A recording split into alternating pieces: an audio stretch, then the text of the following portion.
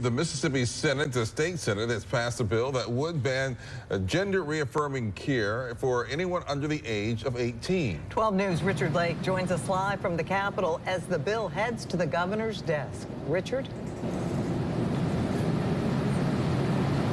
All right, well, supporters of this bill have long held that it is purely a means of protecting children, while opponents believe that it is much more harmful.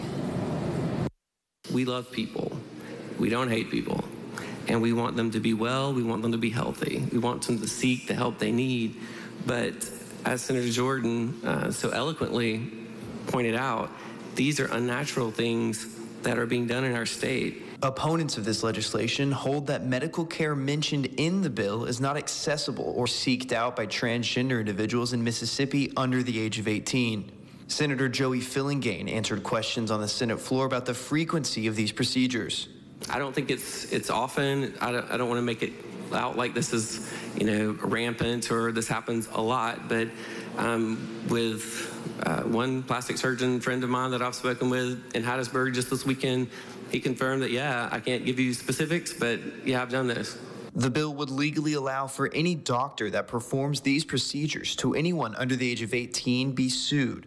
Democratic Senator Rod Hickman proposed a failed amendment that would allow for mental health services and providers be shielded from legal action. Counseling is not prohibited in this legislation. It's not prohibited at all. I believe it's unnecessary, and I would ask you to oppose it. The fact that you would call the redundancy of the amendment redundant, it's hypocritical in nature. For this to be the first bill to make it through the process outside of the appropriation process says again that we are finding issues that don't exist in this state, and we are fixing things that don't need to be fixed while our entire house is burning down. The ACLU has sent a letter to Governor Tate Reeves asking him to veto the bill, calling it a, quote, devastating development for transgender youth in Mississippi.